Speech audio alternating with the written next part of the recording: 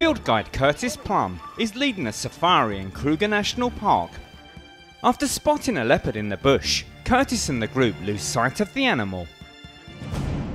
Suddenly, the predator clamps its jaws around Curtis's right arm and refuses to release its grip.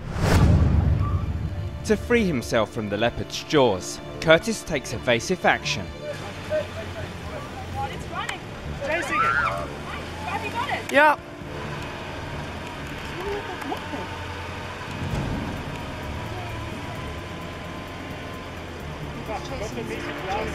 Just he has to drive over it. He's got to drive over it. Drive over it. Oh, he's killed it. No, he's driven over it.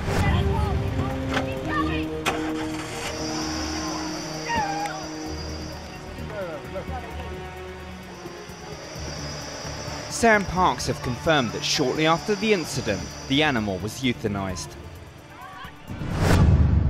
Curtis was taken to hospital, where he's in a stable condition after having surgery on his arm.